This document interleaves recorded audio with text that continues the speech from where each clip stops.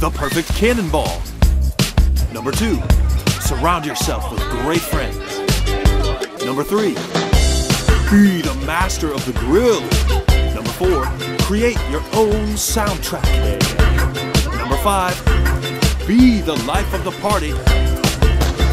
And number 6, don't get burned.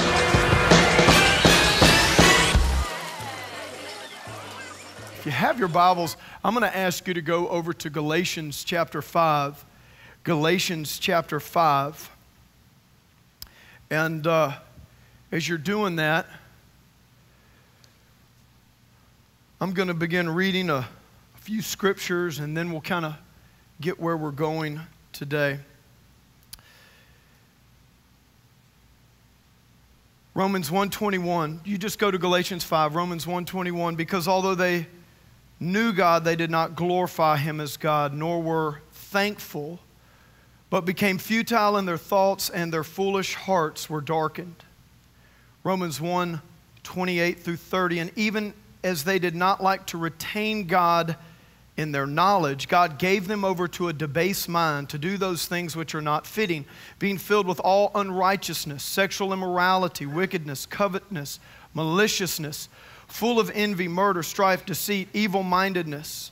They are whisperers, backbiters, haters of God, violent, proud, boasters. And here's where I think we are at this day and age. Inventors of evil things.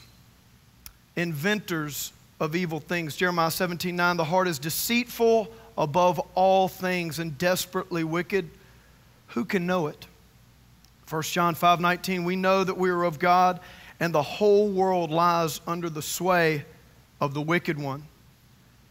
And Romans 3:10 through 12, it is written, there's none righteous, no, not one. There's not one who understands. There is none who seeks after God. They have all turned aside. They have together become unprofitable. There is no one who does good. No, not one.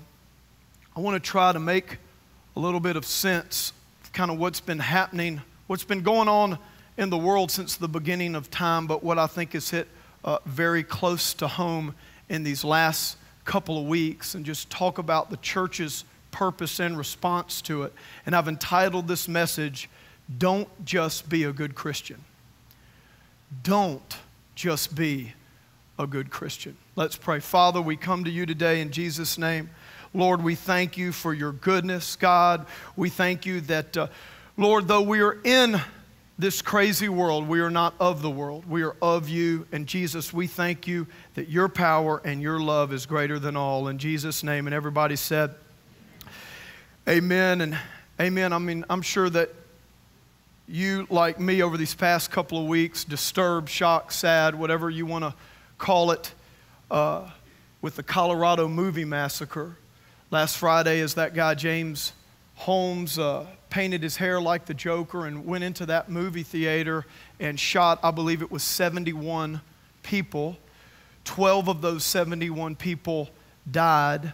It was just a terrible, horrible massacre. And of course, he has no reason for doing it. It's something that can't be explained. Several of the people that died were very, very young people, and just one of those kind of horrific moments in U.S. history.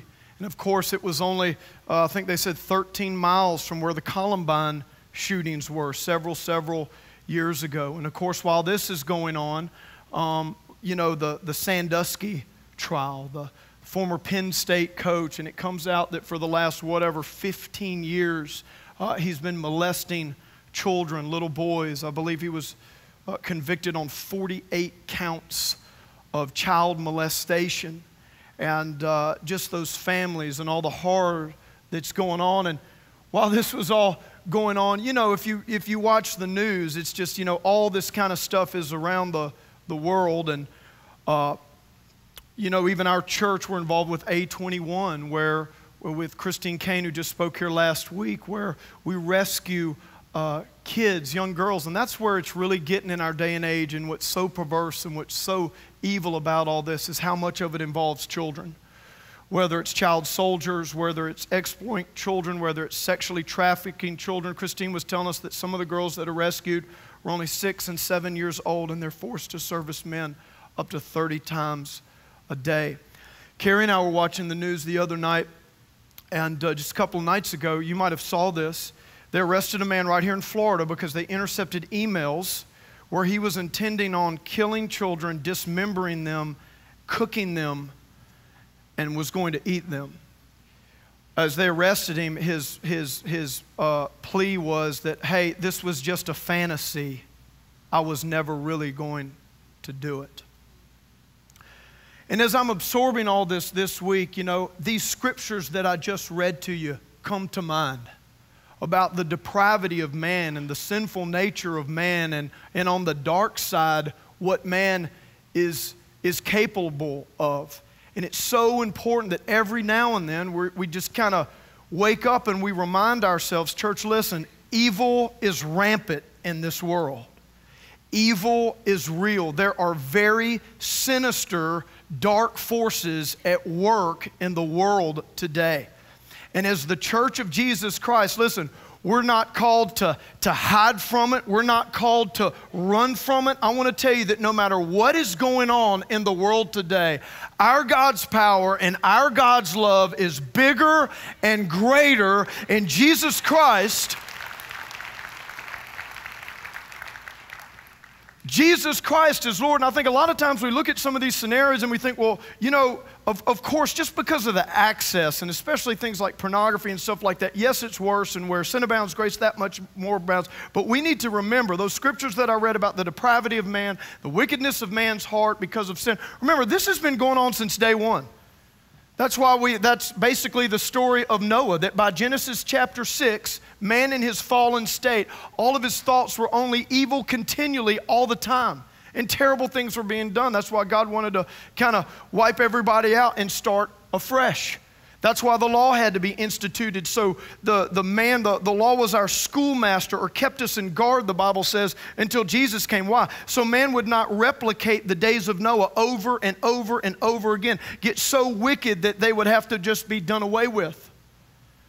A lot of times we think this stuff is new, but I want to remind you that when Jesus was born, remember Herod, because of his fear of the prophecy of the coming Messiah, Herod had every male baby 2 years old and under executed and put to death. How do you think we would feel in Jacksonville or whatever location you're attending if all of a sudden the government ordered that all male kids 2 and under instantly be put to death?